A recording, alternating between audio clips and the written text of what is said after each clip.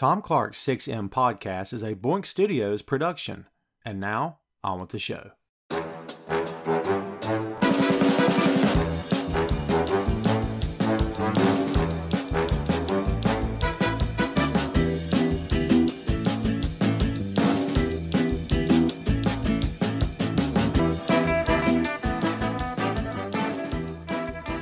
Hey, what is up? Welcome to Tom Clark's 6M podcast.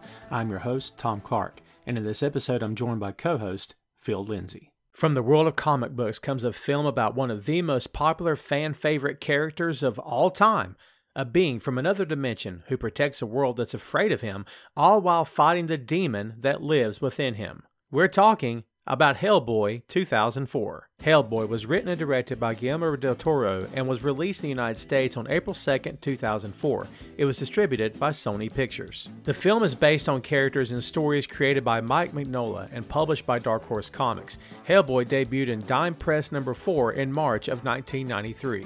Hellboy begins during World War II in 1944, when the Nazis, working together with a mysterious Russian mystic named Grigory Rasputin, tap into another dimension in an effort to unleash a creature known as the Ogdru Jihad into the human world. But after the Allies discover the plan and attack, the portal opened by the Nazis is closed, leaving behind a small boy with an arm of stone.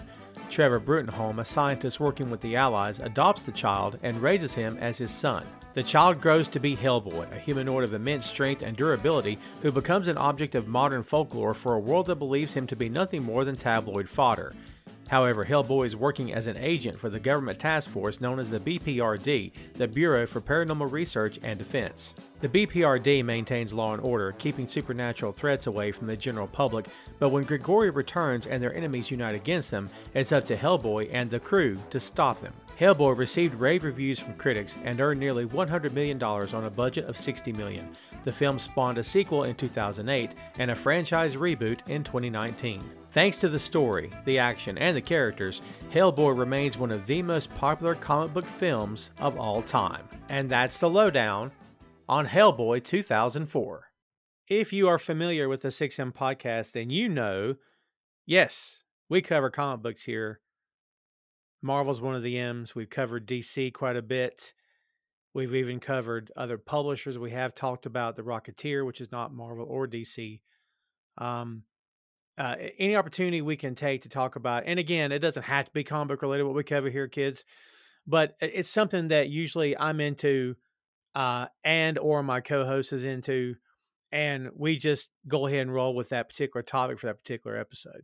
So it's pretty exciting when we can get into a property that's neither Marvel nor DC nor Image, right? That's actually a contender and has made some money. And that's what we're getting into here today. Dark Horse Publishers, right? Dark Horse Comics. Hellboy.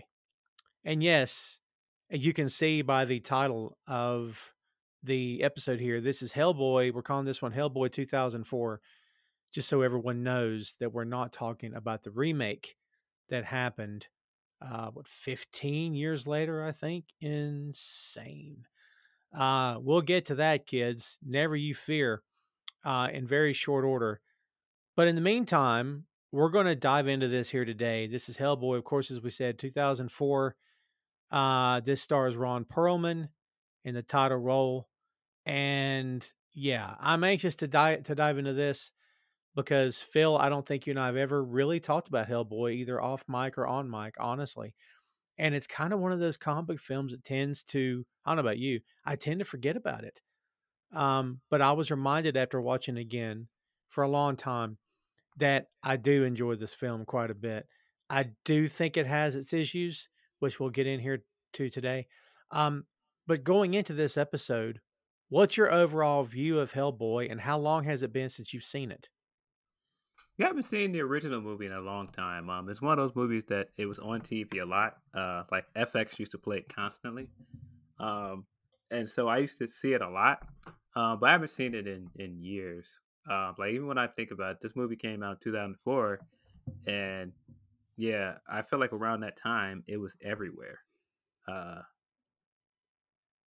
yeah, but as far as Hellboy as a character, I would argue that Hellboy and just Mike Mignola Like this is one of the most influential creator-owned comics there is. Like I feel like it changed everything in the early '90s for creators, because for a long time it was just seen as such a uh, it would just seem as such a big aspiration for people to work for one of the big two. And I think that stuff like the success of Dark Horse and later the success of Image really showed that you could create your own property somewhere else and have success off of it. Oh, absolutely. And these days the idea of independent creators everywhere. Yeah. And dude, you could honestly say, and this is post Image. We should clarify that this is post Image in terms of this film, but Hellboy himself comes from that era of, like you said, creator owned, neither one of the big publishers. Dude, you're a creator. How important is it to you, this idea of this is mine? I own this. I own the IP. I say what happens to it. You can't do anything without my consent. Does that matter to you more than, say, creating something for a very lucrative financial company that can pay you $1 million? Or does it mean more to you to own all the rights to whatever you create? Um, it's tough because I think a lot of us, especially if you're a comic fan and you enjoy drawing like I did, a lot of us, learned how to draw things from comics by drawing like our favorite stuff. Like a lot of the reason I ever picked up a pencil and tried to learn how to draw was comic books and trying to draw Spider-Man. Like I would draw Spider-Man stuff constantly, and so yeah, of course that's like a dream gig to be able to draw Spider-Man comics for a living. And I think a lot of creators feel the same way, that they grew up reading these things, and you know for better or worse it influenced their writing or drawing style. And so of course like the dream is to be able to do it for a living. But I think there's also something so cool about creating something of your own and it turning into a success story. I mean, when you look at one of the most influential comic guys of the last decade, and Brian Bendis, yes, he's one of the guys that turned Avengers into a household name, and yes, he did all these great things like Luke Cage and Ultimate Spider-Man and all these other great great new characters he created for Marvel. But he started as an indie guy, um, whether that be with Jinx and Goldfish and stuff like that. Um, and Didn't he do so, Powers, or am I thinking of somebody else? Wasn't Powers his? what's Powers his? Oh, why am I drawing a blank? I keep thinking Oming. Oming drew Powers, right? Who was right on Powers? I It might could have be been wrong. Bendis. It might have been Bendis. I'm just drawing a blank. Um, but yeah, when you think about Bendis, I think that a big part of his success, yes, Bendis did write Powers. Um, Nice. but yeah, when you think about a big part of his success, some of it is his creator owned stuff. But I think he has also had a very influential career at Marvel. So, and I mean, he's also done stuff with DC. But yeah, it's tough for me to say because I think everybody's going to have that struggle at some point, because I think they just asked Mignola about what he thought about the latest um, Daredevil reboot, and of course he has no say in it because he doesn't own the film rights. He only owns like the rights to it as a comic. So there's always going to be a part of it where you're left out of the room as a creator. That's just how these big corporate situations work. um, but yeah, I can't imagine how rewarding that must feel to have something that you created completely from scratch to turn into this massive success. I think that I would enjoy that more. But again, if you are giving me the keys to the kingdom to draw like Avengers comics or do something like that, I'm not going to turn it down. Oh, no, not at all. And I'm sitting here thinking about creator owned IP. Again, characters that don't belong to either of the two big publishers.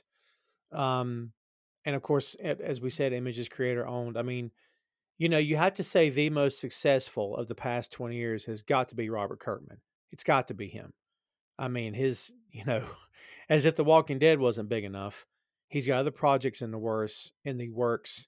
he didn't have a publisher telling him what to do or how to do it. It was up to him. And then he was approached, and you know, the rest is history. The Walking Dead is a cultural phenomenon in this country and really all over the world. But Invincible is his. He now Yeah. has a second creator-owned property he can hang his hat on, which is excellent, by the way. I mean, so you'd have to say maybe of this current generation, he's the guy. But like, Yeah. I mean, dude, where do you hold Mike Mignola in terms of the impact he's made with Hellboy? He's got to be up there in the top 10 of, you know, creator owned IP, doesn't he?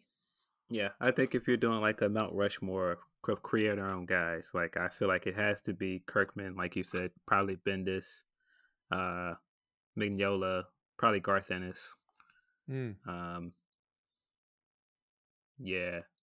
Yeah, I feel like it had to be those four guys because Garth, I feel like, you know, with the success he's had of The Boys and like other things like Preacher and all these other things, I feel like he is definitely one of those big names as well that managed to make a creator-owned project into something big. I'm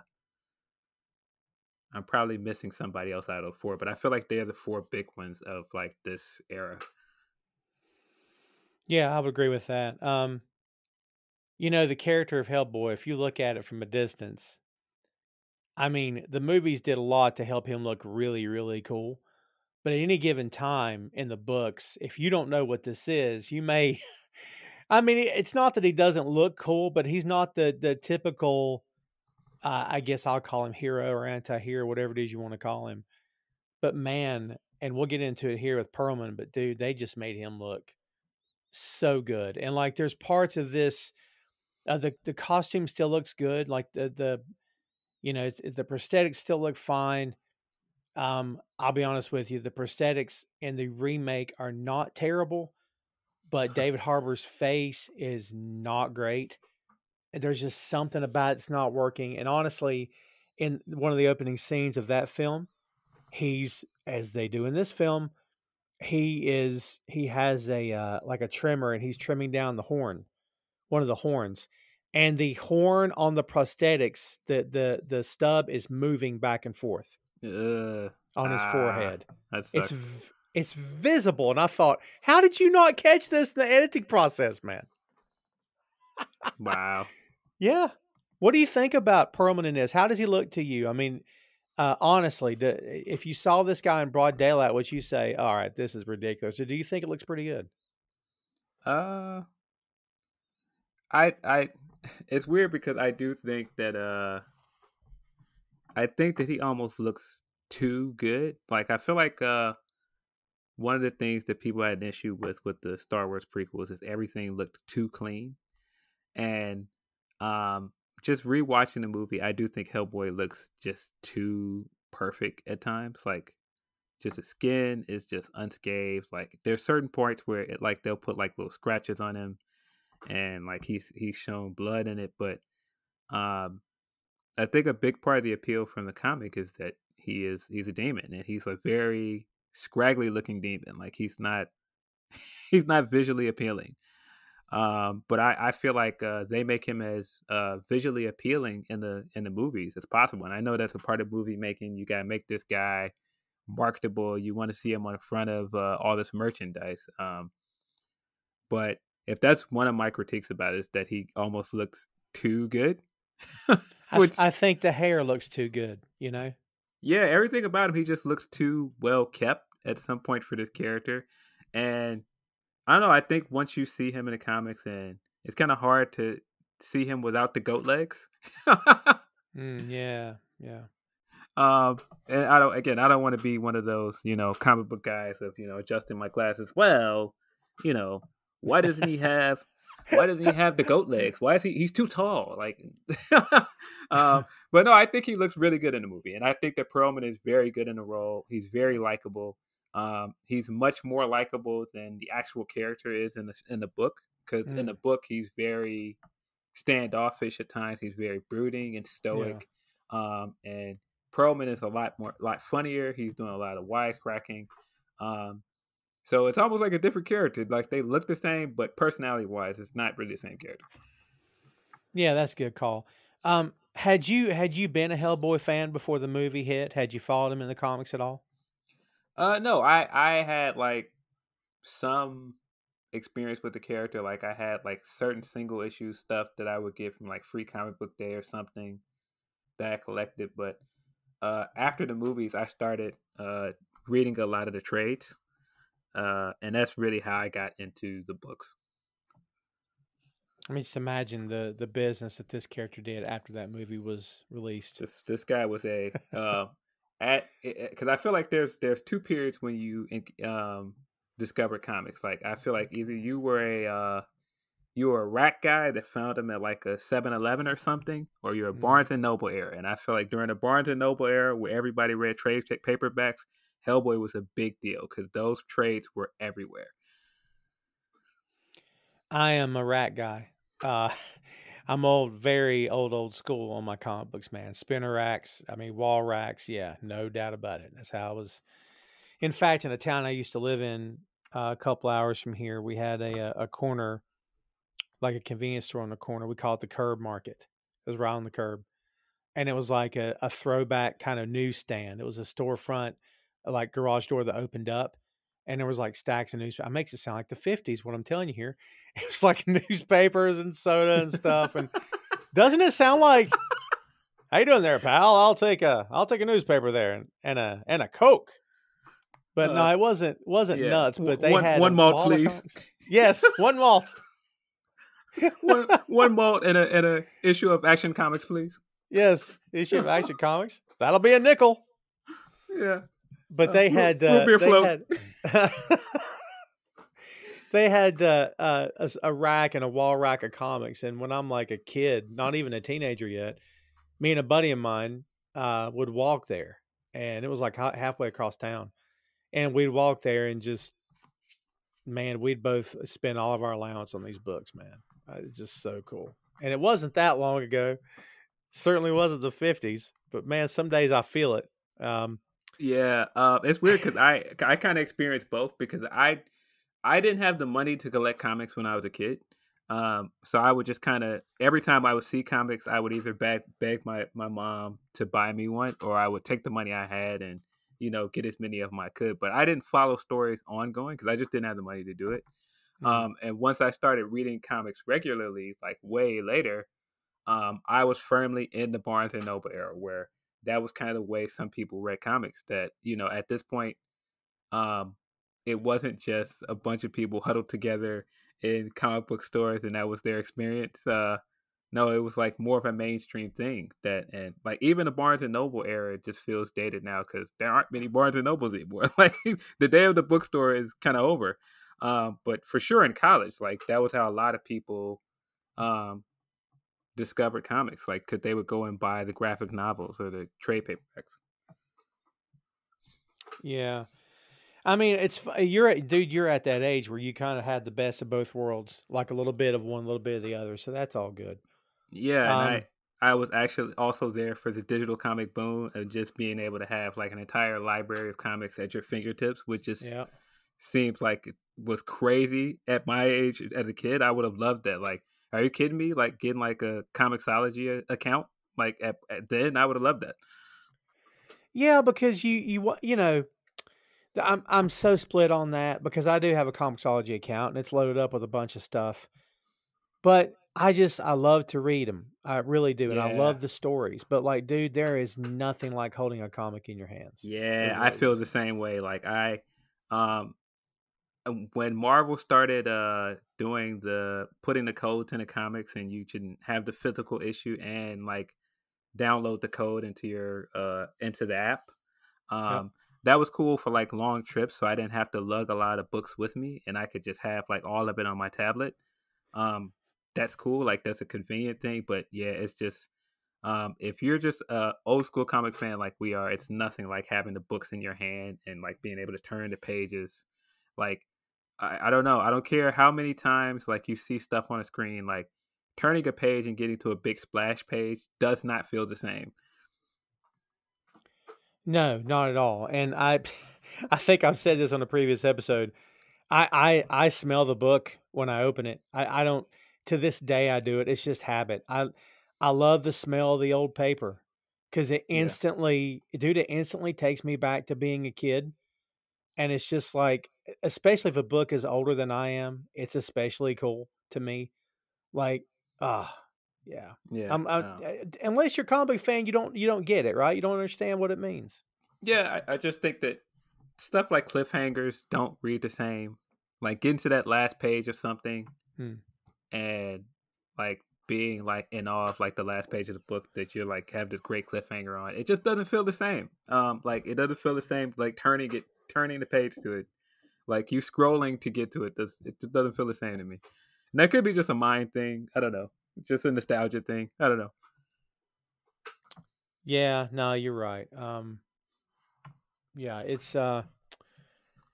just there's just something about it. Like I took my nephew to a very small comic book convention a few days ago, and I only left with like 3 or 4 books, old Defenders issue. I'm still on my kick of trying to collect the entire run of the Defenders.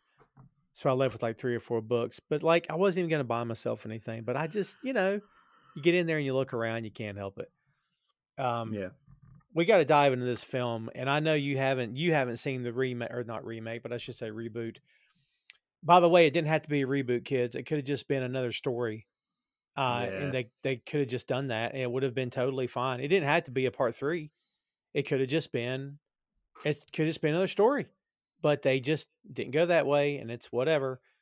But just so everyone out there listening knows how this works, the Hellboy that we're reviewing today on the show here, the 2004 original film release, has an aggregate review on Rotten Tomatoes of 81%. Wow. And yeah, and just by sheer coincidence there, Phil, the 2019 reboot with David Harbour has 81 also if you invert the numbers. So, yes, isn't that funny? 18%. Wow. Yeah, nuts. We've mentioned Ron Perlman. Ron Perlman was born to play Hellboy. I don't even want to talk about who could have been because I don't care. Robert Downey was born to play Tony Stark. I mean, Ron Perlman is born to play Hellboy. We can go down the list of people that we believe are born to play a character. I mean, Yeah. dude, what more can you say about Perlman that hasn't already been said? He's perfect in this role. Um, yeah, I just think he's one of those guys in the early 2000s and like really the formative era of comic book movies where they became the rave again, where he was one of the biggest stars. So much that when he got recast, I felt bad for him because he was campaigning for Hellboy 3 for so long. Mm-hmm. And I feel like the studio kind of did him wrong by rebooting and just not involving him in any way. Uh, yeah, and I mean, I think it's just because we had such a connection to him, not just because of Hellboy, but I feel like he's one of those guys connected to comic book media where he's been cast in so many things, so many different comic book movies. He's done voice acting in so many comic book properties. I mean, Clayface in the Batman animated series. He's like a legend. Oh yeah, for sure. And the trench coat, the gun, the horns, the tail. I mean, it's just, what Yeah, more can you say about it? He's so good, man. yeah. One of the visual things I think that they nailed in this movie is the look with the full horns and the flaming crown. It just looks so cool. Hmm. It's one of those things that they could have easily messed it up from the comic, but it looks so good on screen. Yes, it does actually. And again, David Harbour's version does not look bad. If I haven't said it here, maybe I haven't. He doesn't look bad, but again, the face is a miss for me. The body, to your point, the body's not perfect. The body is scarred. The body is hairy. The body is, you can tell, but it also feels like there's an actor walking around with a big fake arm. Uh, and they both are obviously, but like Yeah, it felt really like that in the David Harbour version. yeah, yeah. I think at some points, Hellboy looks very clean in this version. And again, I don't want to nitpick on it, but I think that's one of my knocks. That at some points it looks like he's made out of rubber because he's just so clean and so perfect. Mm, yeah. Good call. John Hurt as Trevor Bruttenholm, excuse me. John Hurt, one of the great actors of all time, and honestly, this is a far cry from how he looked in Alien. Obviously, a lot of time has passed, but holy Lord, he's almost unrecognizable here. But dude, he brings class. He brings, and it's not just because of the accent, kids. It's just the way he carries himself. Um, and jumping around insanely quick here, but in his death scene, when he just turns around and he says, I'm ready to go," whatever. And, Rasputin just kind of whispers, "I'll make it quick." And dude, there was something eerily honorable in that death. Like Rasputin respected him. And this guy's like a demon or whatever he is. I mean, he's otherworldly, right? But The Nazi yes, mystic or whatever it is. but he gave this old man an honorable death, a very quick, very painless. I mean, I don't know. There was something about that moment that kind of said, this is not a typical smash 'em up action film. These characters are a little bit more complex than what you might think. But what about John Hurt as Trevor in this film? What do you think? I think he's great. I think he brings the right gravitas to the character, especially in a character where, I mean, in a movie where it seems like a lot of the tone is kind of more cartoonish than what we came to expect from the books. Mhm. And I feel like he's one of the characters in this thing that grounds it in reality. He's one of the characters that feels very real. And I think that the movie. I won't say that the second movie kind of suffers without him, but it definitely misses him. Mm, agreed. Dude, I remember as I watched the death scene, I remembered being in the theater when I watched the film, and there was an audible gasp from the audience. And that's how you know that the guy on camera or on the screen has got him hooked. Like, he has you hooked when you can hear the audience sort of maybe not weeping, but just that sound like, "Oh no, not him." I mean, it was such a cool moment. Like, yeah, he brought it and then some. Um, what about Selma Blair as Liz Sherman? I got mixed thoughts on this. I want to get your take. What do you think about it first? Oh, it's so hard because when I initially saw the movie, I didn't see any real problem with her in the movie.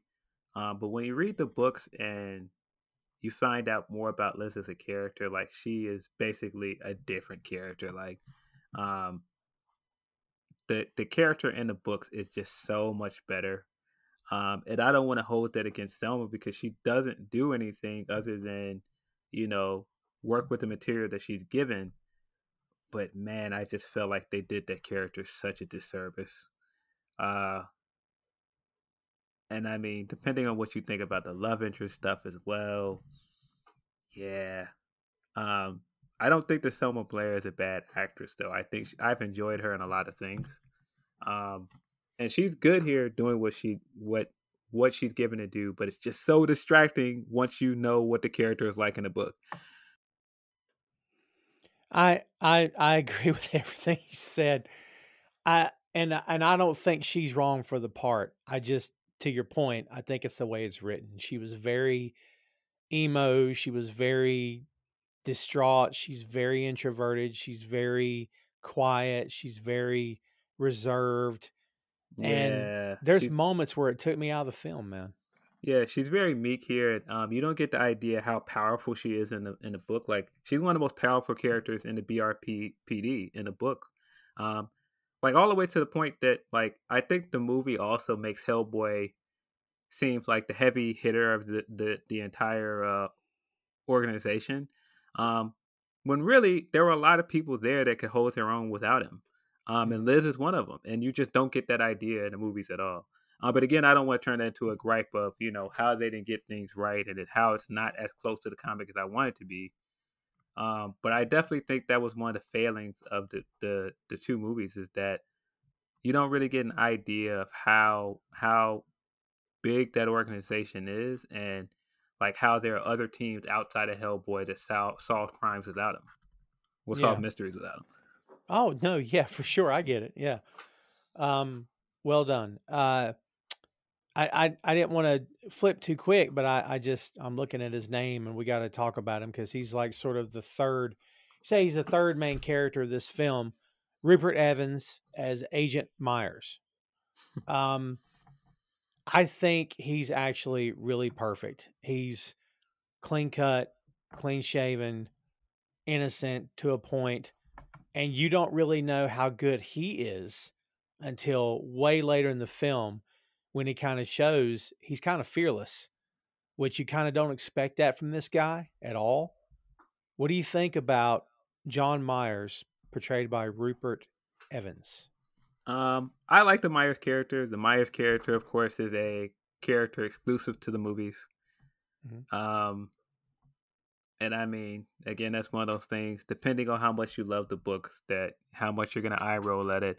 But I think when you do paranormal stuff and you do fantastical stuff, you always have to give the audience their point of view in the movie. The guy that Mm-hmm. Mm-hmm. uh, is fresh to these things, and that's the person that you can give all the exposition to and explain all these things to because it's all new to them.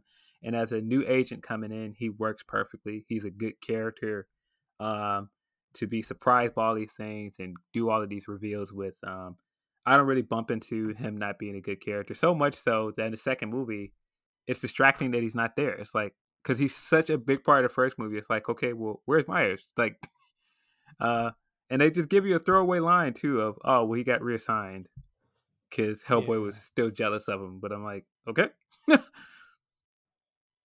There's a lot of that movie that doesn't feel right, to be honest. Yeah, we won't get into the duet scene. Oh, God help us all. Yeah, no doubt. Yeah, I thought he was kind of really good, really perfect in this for his role. And you're 100% right what you said. The audience needs a way in. Uh, and I kind of totally get that. I believe maybe Trevor could have been the way in, but it's okay that he's not. Yeah. I get where they were going for. I didn't lose too much sleep over it. Yeah, you kind of need that fish out of water character to be there, to have the same experience as the audience. Mhm. Um, let's see. Carell Roden as Grigory Rasputin, as we just mentioned earlier. This guy is all kinds of creepy, all kinds of evil, but yet, there again, there's a level of honor's not the right word. There's a level of something to this character that I can't quite put my finger on. That, yes, you know he's the antagonist. Yes, of course, you know he's evil. But I love that he's not a shouting, maniacal, mustache twirling villain. That stuff's okay in small doses. I don't like it for a full 2 hour movie, dude. There's something about it's too much. It just takes me out of the moment. And this film is already supernatural and hard to believe as it is. If he had been over the top, I don't know if this movie works. I thought he was understated, and to me, that equals awesome. What do you think about Rasputin in this movie? Yeah, I think a lot of early days of comic book movies, and even sometimes now, um, we get a lot of the hammy villain characters that's doing a lot of the long-winded monologues that is trying to one up a lot of the roles we've seen before, whether that be Joker or a lot of these other iconic comic book villains. And I think that this guy did a good job because he didn't try to be larger than the source material, if that makes sense. Mm-hmm. I feel like he fit perfectly here. I feel like he was eerie when he needed to be. I felt like he was.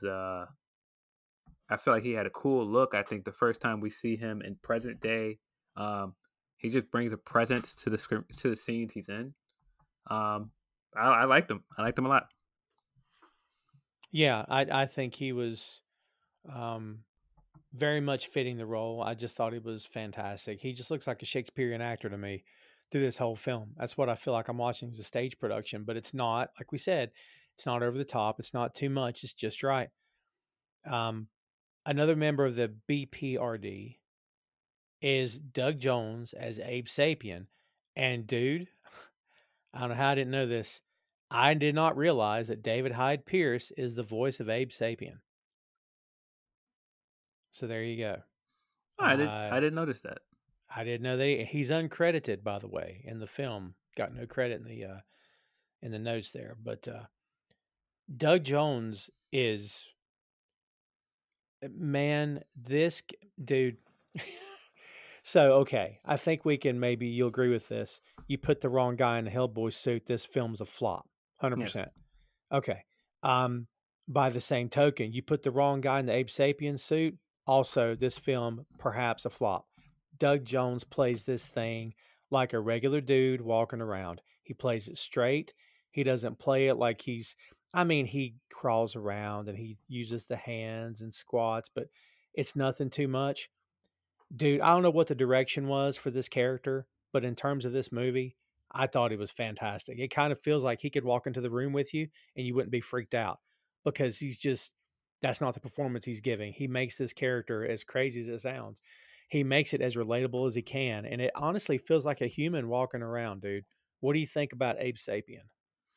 Yeah, and I mean, again, if you're pairing two guys that are like legends when it comes to like genre films and all of the stuff that Doug Jones has been linked to, I feel like that's a part of what makes Hellboy so likable to us as fans, because it's like when I think Doug Jones, like I think all of the things he's been attached to throughout his career, uh, whether that be Hocus Pocus, like all of these random things that you could think that this guy has starred in. Uh, uh, I'm of course drawing a blank because now I have to think about his catalog at Tank Girl, uh, Mm-hmm. just like all across the board, things this guy has been attached to. Um, that like this guy is essentially like a legend, like if you know kind of guy. And so it's cool to see him get a part in this. And again, I didn't even think about that's not his voice, but yeah, then when you say it's David Hyde Pierce, it's like, well, yeah, of course it is. Um, but yeah, I love his look in this thing. I think that they did a great job with the prosthetics for Abe. He's another character where he is drastically different than the books. Um, Mm-hmm. but I think he works here. I think that all of the visuals for him look great. When we first see him in the tank, he looks great. Um, but he's again one of those guys that he's a lot more competent in the book. Like we see him like shooting and killing people. you don't really Mm-hmm. see Yeah. him. You don't really see him do anything um offensive in any of the movies. Like he's kind of like a supporting character for most of the franchise. Yeah, when he gets trapped underwater by Samael, dude, that is frightening, because you're like, oh my God, they're going to kill him. I mean, whew, that was Yeah. intense. Oh yeah, that those scenes are great because it's like again he's seen as so helpless for most of the movie, that it's like, oh man, is he really gonna die? It makes everybody feel like they need Hellboy. They have to rely on him, and in some ways, I don't like that as a fan of the books, but at the same time, I do think that it created suspense. Yeah, yeah. Oh, yeah, for sure. You know, it's funny. For some reason, I thought this was Alan Tudyk as the voice, and I can't tell you why I thought that. Another legend when it comes to like genres. Like when you think of like comic book fans and just like that guy that you can see on a guest list for a Comic Con, you're always gonna see a guy like Doug Jones or Alan Tudyk. Yeah, for sure. Yeah. Um, let's see. So also in this cast, and this is sort of rounding out the main cast, I should say. Jeffrey Tambor, who we talked about in the Hangover films, uh, the trilogy that we've done earlier in the show, or earlier in the podcast, as Tom Manning. Dude, he gets on your nerves. He is the typical 70s captain in the detective in the police squad, right? He's a, and he's trying to wrangle in the smart mouth cop. And it's almost like you have to have this authority figure in every kind of movie like this. But by the end, you kind of like him too. Like, Jeffrey Tambor is so good in everything he does, man. What do you think about him here? Yeah, I think he's great. I think he's great as a foil for Hellboy. And I think your analogy is perfect. I think if this is a detective movie and we're supposed to follow Hellboy as this this guy that always wants to break the rules and take things too far. Of course, the Manning character is the guy that's getting irritated with everything he does and has to choose this guy out and rein him in. So good. I love him. He's so good in this. I mean, plus, the guy's a comedic actor anyway, which I think you got to have a little touch of that here, so it works. Yeah, yeah. I always, every time I think about this movie, I always think of when he saves him, and he goes to light the cigar, and he's like, "What are you doing? You can't light a cigar with a lighter." Yeah, you gotta preserve the flavor with the wooden match. Yeah. And Hellboy looks at him and says, "Thank you," and he goes, "Thank you." And it was just his nice way of saying, "Okay, you totally saved my life. Sorry, I'm a jerk." You know, as that one little moment kind of redeemed the character for the whole film. I think I was like really happy that he didn't get killed, even though they left his fate up in the air. Did you know there's a mid-credits scene for that film? Did you know that? Yeah, where he's just like, "Guys, I'm still here." I can't say I knew that till I watched it back. I'm like, oh my God, I forgot about that. Or maybe I didn't know it to begin with. I don't know. Tom Clark's 6M podcast is sponsored in part by Radius Law Group. Every day, Radius helps individuals, families, small businesses, and nonprofit organizations throughout North Carolina, Florida, and Pennsylvania resolve their legal issues by providing effective legal counsel in the areas of estate planning, as well as elder law and Medicaid. Radius Law holds the radical belief that working with a lawyer can indeed be enjoyable. So give them a call at 1-800-519-5667 for more information and tell them that Tom Clark's 6M podcast sent you. Well, there you have it, kids. There's your main cast. There's other members. Corey Johnson as Agent Clay is here. Brian Casp as Agent Lime. James Babson as Agent Moss. Stephen Fisher as Agent Corey. William Holland as General Klaus von Krupt. Oh, here's a character that I totally left off. Carl Ruprecht Cronin. This guy, Phil, is one of the creepiest villains I think we've ever seen, maybe ever. I mean, he's such an outlandish character that you would only see in a comic book movie, though, because he's like a Nazi mummy ninja zombie. Like, yes, like when you really think of him, like, what is he? He's like a Nazi, and he has like all of the formal Nazi wear early in the movie, and then later he's just kind of like almost like a ninja character that you would see in like G.I. Joe or something. Mm-hmm. It's so ridiculous, but he's so great. Yeah, Ninja's right, because every time he puts the suit back on, the mask back on, he's got that sword, and he's like, I don't know, man, it's just messed up. It just looks like was it Ray Park that played Darth Maul? That's what it reminds me of. Yeah, man, he is definitely one of the coolest parts of this movie. Like, all of his choreography for his fights is cool. He does several really cool things with those, like they're like swords, but they're like almost nightsticks. Yeah, but just everything about his character is bizarre. Like I said, he's essentially a zombie because he's like dead under the suit, and he's just like all of his bodily fluids are dust. I know, right? Isn't that odd? Like, how is he? I like how Trevor was asking what keeps a creature like this alive. Like, I don't know if we ever got an answer to that. But there again, we're having to, just assume that this Rasputin guy is still alive after all these years, and he's tapped into the power, like the occult and like the Nazis and all that stuff. Yeah, I mean this is another character. I don't want to sound like a broken record here, but he's drastically different from the comic. His look is different in the comics. He doesn't really fight the same way.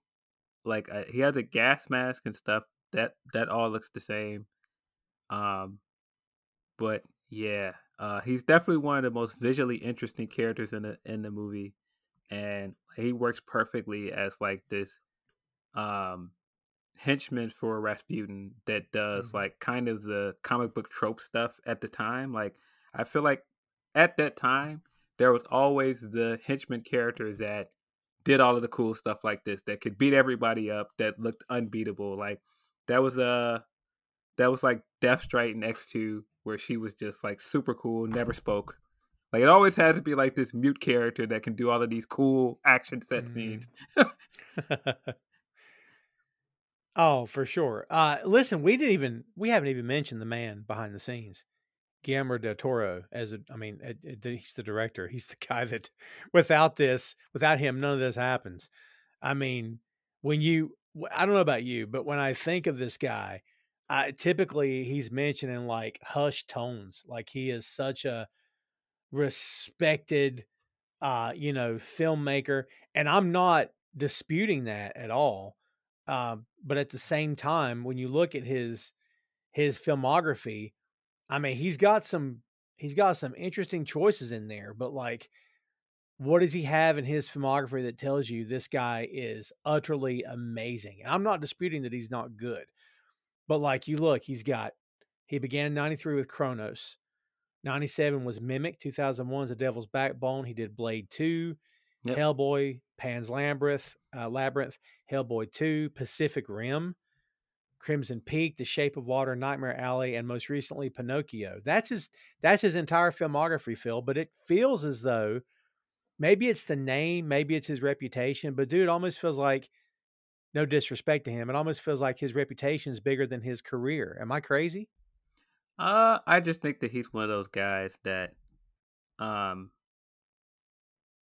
I want to say he feels like what you what you think like a genre filmmaker is. Like he's so good at bringing these things to life. He's so good at the visual styles. Like I feel like he is in a lot of ways what people believe Zack Snyder is. I don't want Mm. that to sound like a shade, but I feel like Del Toro is so good at like doing fantastical stuff, because I feel like when you think of like Pan's Labyrinth, like that's just such a visually pleasing movie. And like even Blade 2 is just so different from the first movie. Like just the visuals, just like the tone of it, the world building he does. He's just so good at that kind of stuff.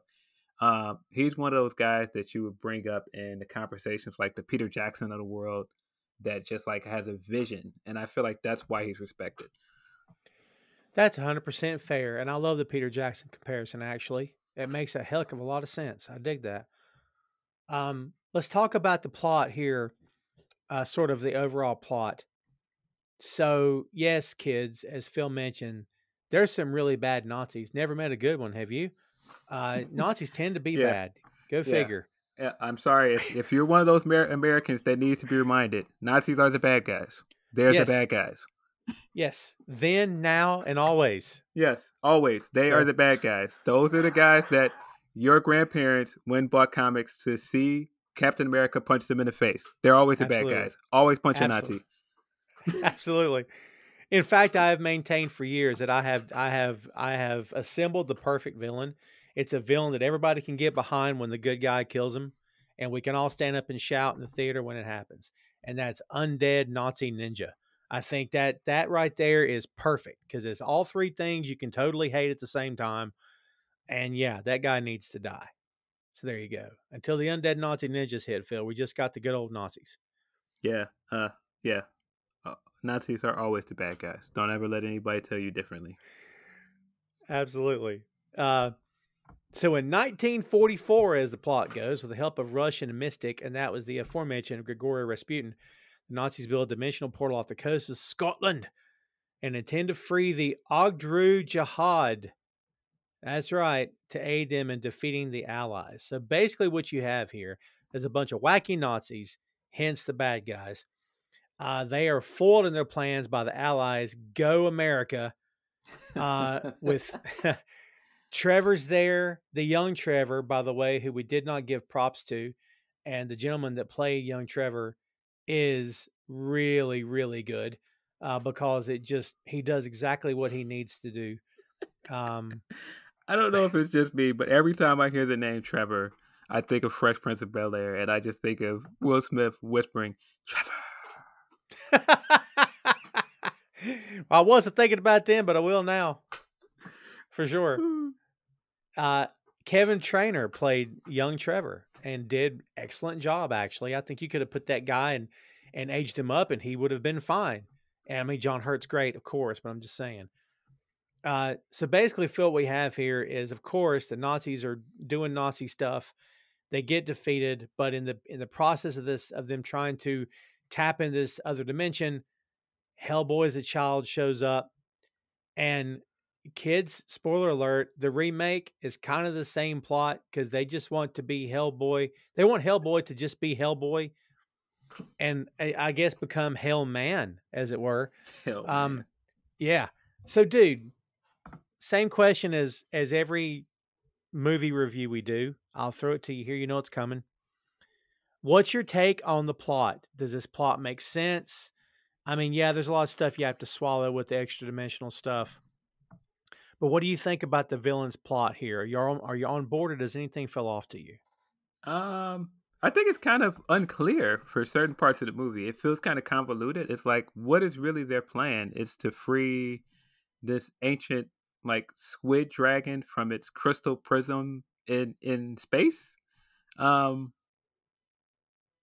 which is kind of out there. It's like these are ex-Nazi sorcerers. Guy wants to free the squid, like Cthulhu-esque character, from its space prison to destroy the world.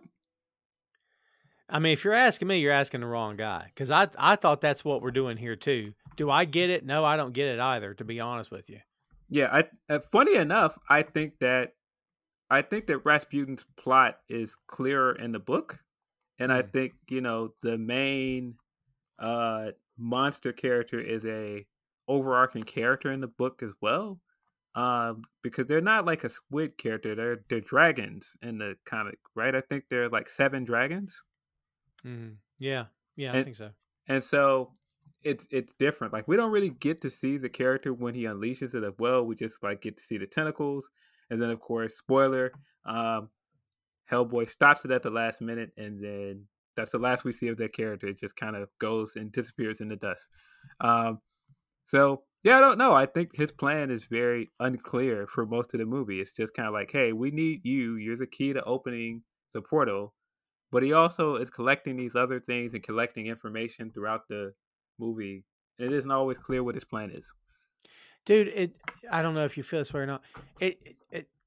Did we spend way too much time on the Samael character? Because, man, it sure felt that way to me. I think so. And I think sometimes it's unclear what is the difference between the Samael character and its offerings that are like in a small eggs. Mm-hmm. I think there's also bits of this where the creatures look the same, like, because the creature they're trying to free is I'm probably gonna mispronounce this, the Ogdru Jihad, right? Ogdru Jihad, yes. But when he fails to free him, Rasputin dies, and then like this other like tentacled creature crawls out of him, the behemoth, and it's like, well, wait, he failed, but there's still a giant tentacle monster anyway. Yeah, no kidding. Yeah. And so I think that at points that makes it unclear. And you're right. It's like the Samael character doesn't feel like it has a connection to either. It's just kind of like a plot. Well, not even a plot device, like, because he has a bigger role in the books, but he just kind of feels like a character that appears at several points in the movie so that Hellboy has something to punch. Yeah, he's got to have something to punch. Yeah, there's several points where he shows up and he has like these extended fight scenes with Hellboy, and they're entertaining, but it's just kind of like, but why is he there? Yeah, well, you just said it, so he's got something to punch. I don't know if I knew this, but the roots of Samael actually point to something previous. Samael is a character, I guess I can say, from literature, Yes. and he's an angel.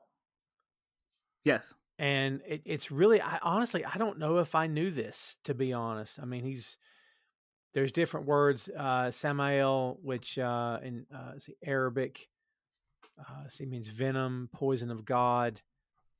Um, yeah, I mean, what do you think about tying characters back?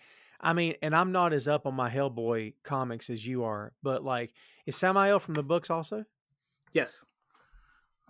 Yeah, I think that's one of the cool things about the books is that um, Mignola would take things from real folklore or real life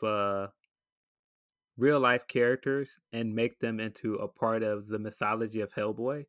So it always Mm. feels like it's tied back to real things, like it's tied to like Japanese mythos or like you know Celtic stuff and like all this other stuff that has origin somewhere else. Even Grigory Rasputin is based off a real person. Yeah, no, yeah, for sure. I knew that bit. But Samael is an archangel in Talmudic and post Talmudic lore, a figure who is the accuser or adversary, seducer, and destroyer. In this movie, he's just a big, octopus looking guy with tentacles and stuff and like crazy dreadlocks, I guess is what that's supposed to be. I mean, Tentacles, four eyes, uh, yeah, big like tongue, and like weird squid like poison darts. yeah.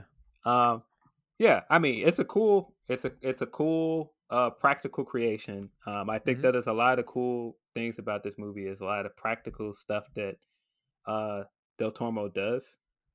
Um, but Agreed. yeah, you don't really get a idea of what this character is. I think again his character is more clear in the books.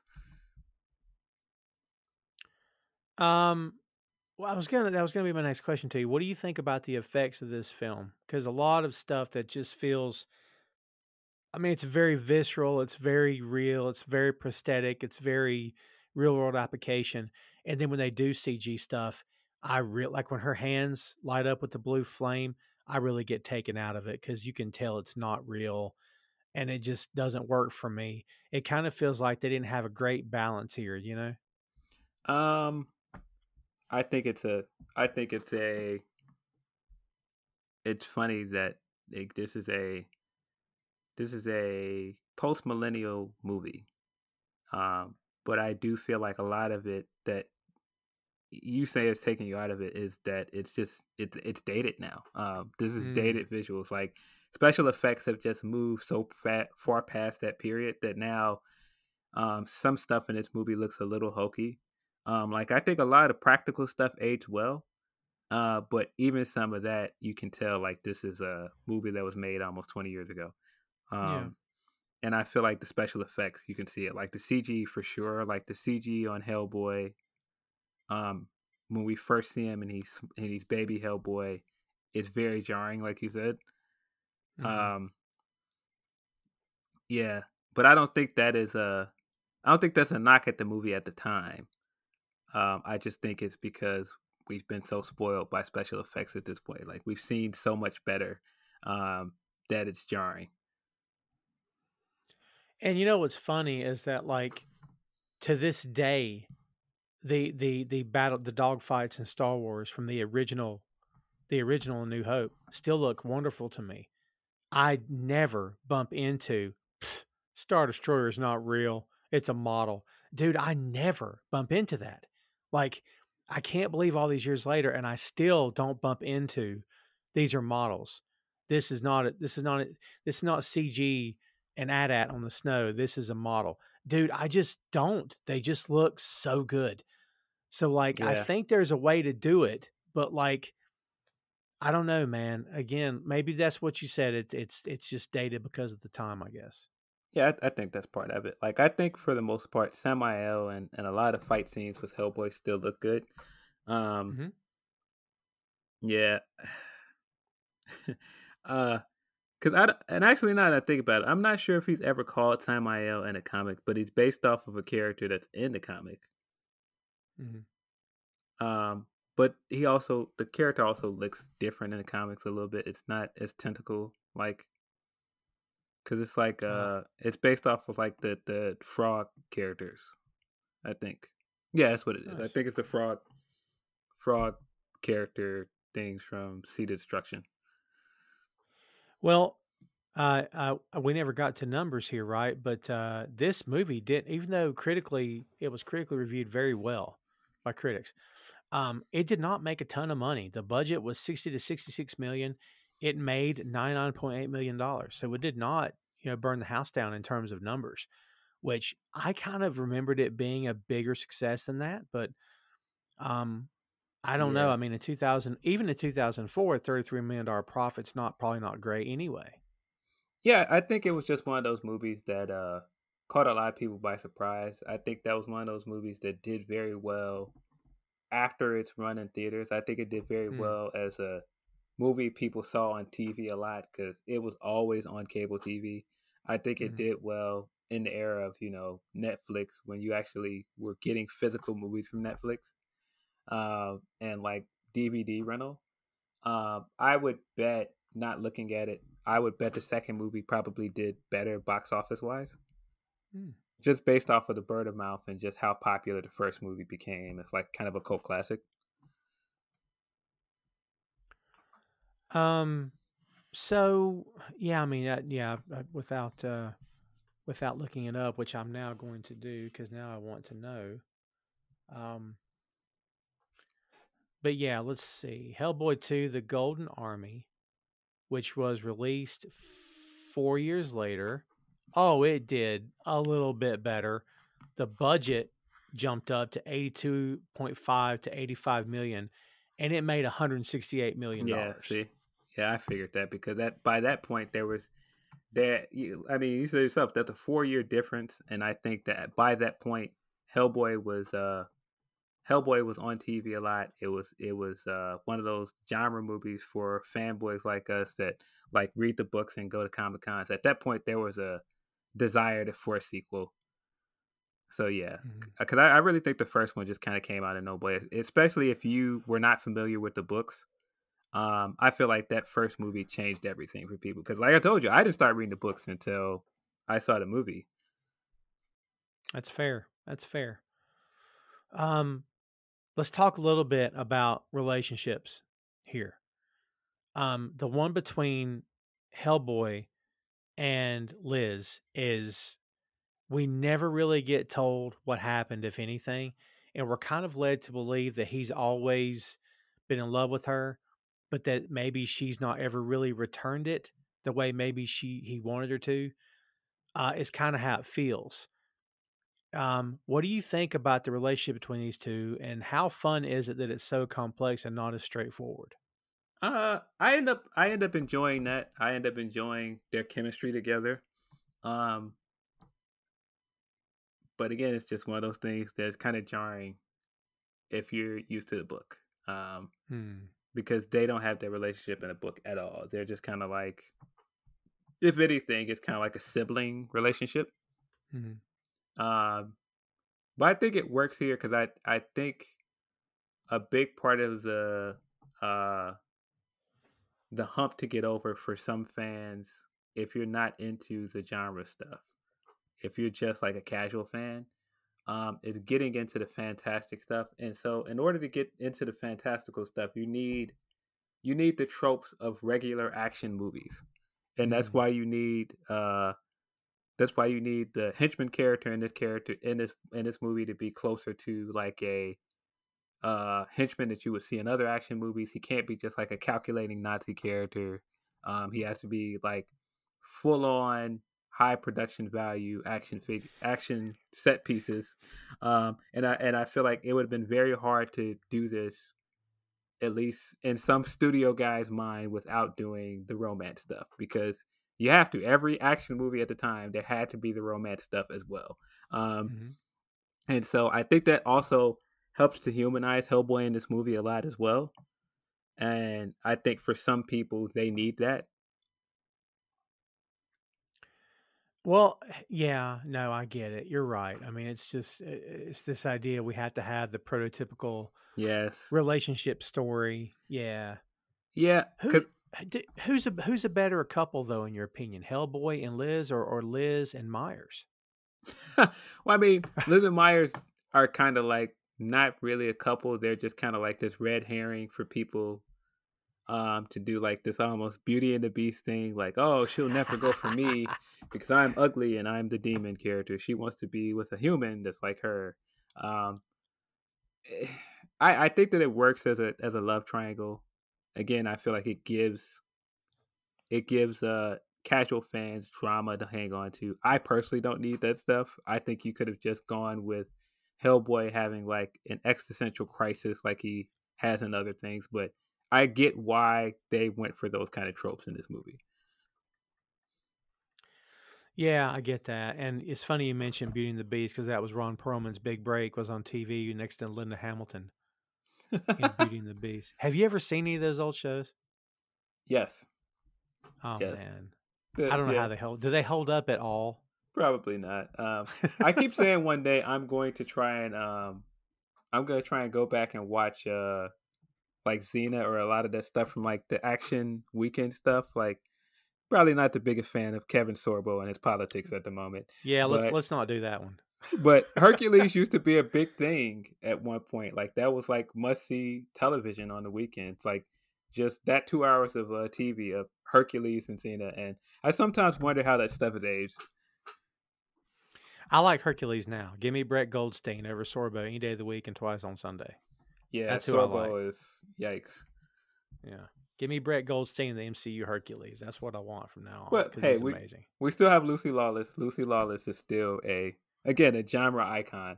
Um, so yeah, if anything, I feel like I want to revisit Xena one day and see if it still holds up.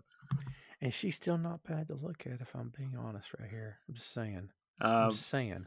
how old were you when you realized that Lucy Lawless was in Spider Man? Now actually, remind me. Do I know She this? she's she's in the scene in the montage scene where um they're talking about Spider Man and she's like dude with 8 hands sounds kind of hot. Oh my God, is that her? Yeah. Shut up! I did not know that. Oh That's yeah. awesome. Yeah, one day I was looking at it, I was like, why does she look so familiar? Because her hair is different. Like, she's like a goth character. And I was like, look. And then one day I was like, wait, that Lucy Lawless? And I looked it up. I was like, that's Lucy Lawless. Okay, yeah, I gotta look that up now because I did not know that. Yeah. Oh my God, it is her. Please tell me that she's not in the credits because I don't want her to be in the credits. I don't know. But when I noticed it one day, I was like, what? Wait a minute. And I mean, it's like a blink and you miss it Yeah, cameo. It's like yeah, really. very brief. But I've seen that That's movie so many funny. times. Of course, I know the line. Of course. That's funny. That's funny. I did not know that. That's awesome. Um, so we talk about relationships here, right? What about and I'll be honest with you, again, Phil, I encourage you to watch the reboot, if only for David Harbour. The cast is really good. Mila Jovovich is in it. I mean, you Yeah. know she's great. Ian McShane, for F's sake, come on, man. I mean, he is Trevor in this depiction of Hellboy. He and David Harbour are freaking great together. They're really, really good. I don't know if they're as good as Perlman and John Hurt. What do you think about the relationship between Hellboy and Trevor in this movie? Yeah, I think they're great. I think you really get an idea for the father and son relationship that they built, um, and so I think by the time that he does that, I do feel like it, like you said, it feels like such a big hit because we really believe in them as this father and son duo. Oh yeah, it's very gutting when that happens. I think at its core, this is a good film. I don't see a whole lot I can. I do bump into stuff with the plot. I do bump into how long they spend on the Samael character. It feels like it's forever on trying to track these things down. I'm like, God, we're still talking about this. And I don't know what moment that hit me. I feel like he was on top of that roof with that kid way too long. There's certain moments that just really started to drag for me. But Yeah. like at the heart, I think I really like the story, man. Yeah, I do think it's a very entertaining movie.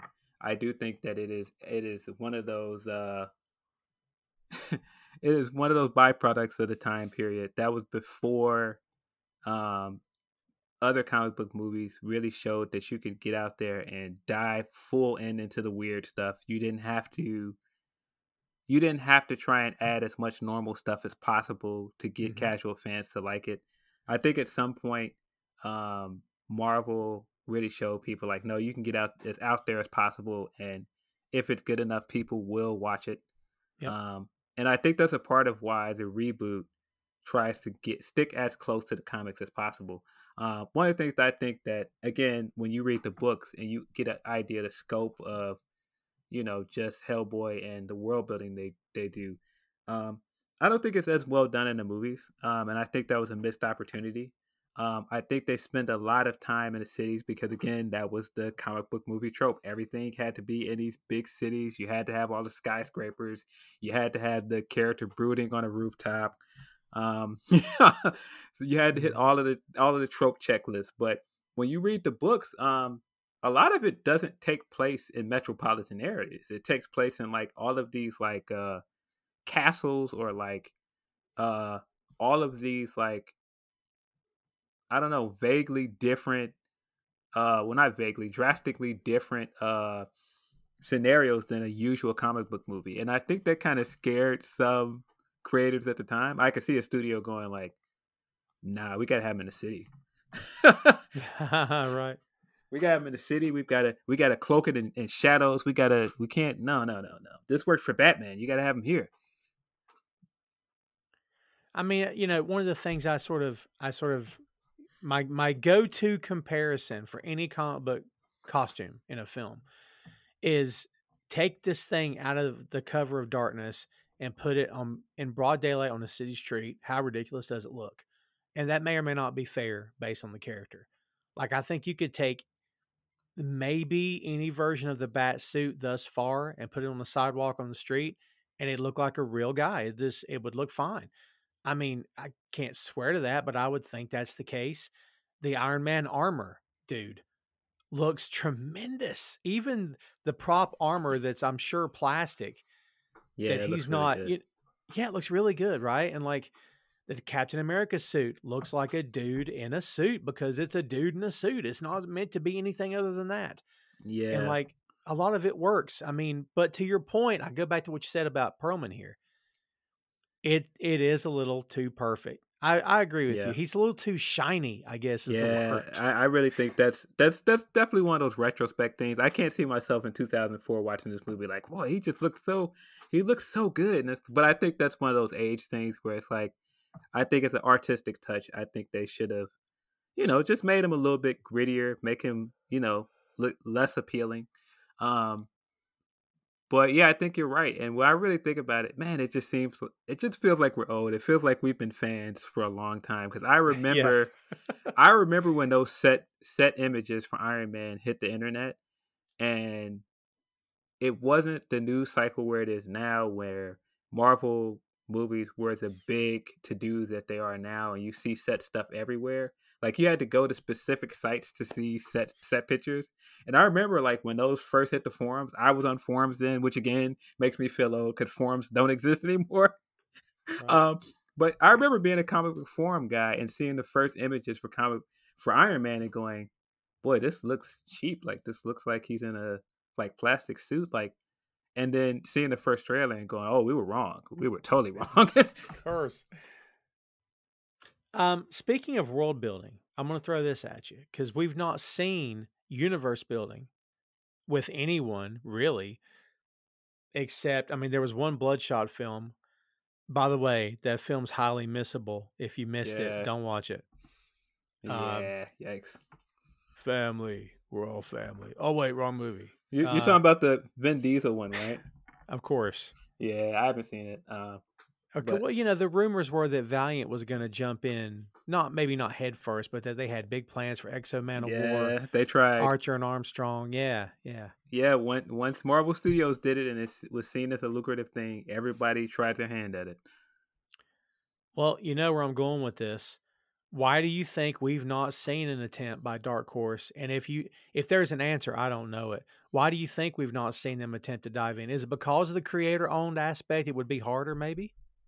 I'm not sure, but I think that Hellboy has such a big, vast universe of its own, Mm. and I think one of the mistakes that they made with the reboot is I think that Hellboy would have worked better if they went the boys route and made a TV show, and then you can make spin-offs. I Ooh. think it would have been much better because I think you give a lot of the plot stuff room to breathe. You give yourself room to do all of the world building. Like that would have been cool if like you could get somebody like Netflix or uh Amazon to bite on a Hellboy TV show and then spin out of it like a BPRD show. I Mm. think that could work. Bureau of Paranormal Research and Defense, which is great because we all know that if any of this were real, the government would absolutely have to have an agency for it. Yeah. I mean, that may be the most realistic thing in this whole movie. The government would be in charge of it because Yeah, it totally would. of course. Yeah, and that's other one of the weird things too is that they treat Hellboy like he's a myth in the movies, Perfect. Perfect. and I like that part about it. But in the comic, he's like well known. He's out in the public. Um, but I really like that monologue, not monologue, the montage we get of like the newspaper clippings and all of the grainy footage of him. I think all of that stuff is cool. 100%. And I love your idea of a streaming show. And dude, if you want to spin a movie out of that later, you can, right? Yeah, I think there's so much room to do something interesting with that. Like even if you're just doing movies direct to a streaming platform, I can't believe nobody has thought of that idea. Like there in the world of everybody looking for an IP for streaming and content is like gold right now. I feel like there's so much content you can make out of Hellboy. And I'll be honest with you, he won't do it. He won't do it. But and I'm not going to say he should have been instead of David Harbour because that ship has sailed. But if you're going to do a streaming series, honestly, I say you cast Dave Batista, do 10 episodes. I think he'd be tremendous. I mean, he's still in fantastic shape. He's got the perfect attitude for it. He's got a sense of humor, but he's tough. Dude, I could totally see that happening. Yeah, I think it would be a good way to have him reprise the role. I think he would be definitely up for it because he seemed to really enjoy playing the character. Um, I think I would love to see them do like a tonal shift though, and not do as much of the comedy release if they did the TV show. I would love it if Mm. they stuck to what the book is and make it mysteries. Um, Mm. because I think that's a big compelling part about the books. But again, that's just me. I think, man, it's so hard because once you delve into the books and like you understand why this turned into a success, it's like, man, why didn't you guys just do that? Like that's always one of my gripes with Batman. It's like, why don't they just do like detective stuff with him? Like that's the thing that I enjoyed about Batman as a kid. But I again, it has to be a blockbuster movie, so you have to make it this big action movie. It can't be like this slow plotting detective movie that has some fight scenes in it here and there. Okay, let me ask you this. If you don't cast David Harbour or Batista or Ron Perlman, and you're going to do a streaming series, who do you cast as Hellboy? If you're going to do the style of show that you want to do, I mean, he still has to be entertaining, though. You still have to give him some kind of comedic edge, but just stick more to the supernatural thriller instead. Who could you cast now? That's a tough one. Yeah, a part of me does want to see David Harbour get another swing at it because his movie just did so poorly, and it seemed like he was enthusiastic Hmm. about the project. Yeah. Um, yeah, I don't know. If you don't go with them, That's who I'm thinking. Yeah, I'm sitting here thinking myself. somebody, because I mean, it's got to be somebody tall. A 5'5" is not going to cut it here. You need someone big, because you can put him in boots with lifts, but that's still not going to cut it. You need someone big, man. Yeah. Yeah, I don't know, because I mean, even if you don't do the lifts, like give him the goat legs. Come on, man, get it. The goat legs. You're gonna die on that hill, aren't you? The goat legs. It was goat legs in the reboot. Oh man, that's good. Yeah, I don't know, man. Yeah, I can't think of somebody off the top of my head.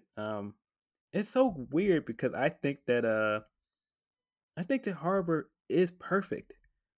I think that when you look at him and like when you like his voice and everything, he's really perfect casting. They just kind of sucks that movie ended up being bad. Oh well, listen, watch it and you'll know why. I've heard all of the problems with it. But if you hold him up in the suit next to Perlman, it's pretty darn good in terms of who Hellboy maybe is for the movie genre anyway. It's pretty darn good. So I think you'll enjoy him. Yeah. We're not going to get into part 2 here, kids. We may never, I don't know. Maybe we'll cover part 2. We done part 1, Phil. I've talked myself into it already.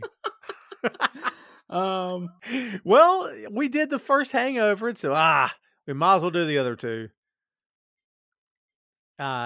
We don't have to get too much into it, but really quick, why did this movie work and the second one didn't? But see, I enjoy the second movie. I think that the second movie leans too heavy into the romance stuff, and it leans too heavy into the cartoonish stuff. And I think this one works better because it does a better balancing act. Mm-hmm. But I enjoy both movies. I think both movies are entertaining. I think there are some cringy scenes in the second movie, but I mostly enjoy it as well. I mean, as much as I'm saying that I didn't need the romance stuff, I feel like the cliffhanger of him having twins was enough to make me think, okay, where's this third movie? I've been wanting the third movie because that's a good cliffhanger. Mm-hmm. Well, now we have to do part 2. I've taught myself into it, and then you helped me. I think this movie stands alone. You're right. He really wanted to make part 3, and the rumor of part 3 was around for years, and it never happened. And I think it's pretty much dead. Oh, you know who I just thought about? Who might be an interesting Hellboy? You've seen Sicario, right? Snipe white actor, Puerto Rican guy that's in it. Del Toro, Benicio del Toro. Benicio del Toro, the collector. Yeah. Might be interesting as a Hellboy. Dude, love it. Freaking love it. Because he didn't need any makeup. I'm just teasing. Makeup. I'm just teasing. Dude, he is so good. He is, oh my God, he's so good. He's great in Sicario. I don't know if you've ever seen that movie, but when I think of that guy, I always think of Sicario's excellent, underrated movie. Who was in No Country for Old Men? I can't remember his name. I have for some reason he just jumped into my head. I have as well. Brolin stuck in my head now because Brolin is also Josh Brolin. He's also in Sicario with him. Oh my God, I want Josh Brolin now. I changed my mind. Javier Bardem. There you go. Yeah. Oh man, why is Josh Brolin not Hellboy? Yeah, I think he could also do a great job at that. That voice that he did as Cable, shut up. Yeah. I wonder if he's going to be back for a cameo in Wolverine. Well, not Wolverine, but Deadpool 3. Wolverine on the brain now. I'd be shocked. I think he'll be there. He'll be shocked. I'll be shocked if he's not. Yeah. I feel like he has to have like a brief cameo. Yeah. Well, before we get off on Wolverine and Deadpool, which we'll cover when that happens, kids, there is Hellboy. Yes, you have part 2 to look forward to. So we'll see when and where you get that little ditty delivered. But as Phil said at the beginning of this thing, this is an entertaining movie. It works on a lot of different levels. It works in ways maybe it shouldn't work. And then in moments where maybe it should work, it kind of falls just a little bit short. But overall, I don't know. Do I say A on this movie or a strong B plus? I think I'll go strong B plus. I really enjoy this movie, and I think it does hold up. Some of the effects, whatever. But again, that's, as to Phil's point earlier, we're so jaded by years and years and years of the MCU and Star Wars movies who have the effects look even better than they did in the originals, and to me, those still hold up in my opinion. And yeah, you can pick anything apart hard enough, kids, if you really want to. Uh, so yeah, Phil, let's try to do this thing justice here at the end. What is your last word on Hellboy? I think that Hellboy is a cult classic in some ways. I think it came at the right time, coming out of the boom of creator-owned comics in the 90s. And it was right at the cusp of comic book movies becoming like the biggest, most lucrative thing in Hollywood. In some ways, it feels like this thing is embarrassed of its source material. But I feel like it's still a very entertaining movie. Even if you're not like a Hellboy fan, even if you are one of those, oh, the comics are better guys, it's hard to not like Ron Perlman in this role. He's just so likable. And I feel like his performance, if anything, makes this movie worth a watch. Yeah, for sure. And I mean, we all can sit back and lament the fact that this didn't turn into an amazing trilogy, or maybe even 4 or 5 movies, because the cast seemed to be on par. Perlman was perfect, as we said. But sometimes, kids, you take one movie or maybe the pair alone, and you just are happy with that, and then you can always go back and watch it. As we've said before, you don't like a reboot, you don't have to watch it again. Give it a chance, or don't give it a chance. It's up to you. No one took away the original unless you're George Lucas, which was still a dick move, in my summation. But it's okay. I got copies of the original trilogy, so I'm always going to be good. But there you have it, kids. That is Hellboy. Again, you still got it. Go back and watch it, and stay tuned for part 2, because as I said, I've already taught myself into it.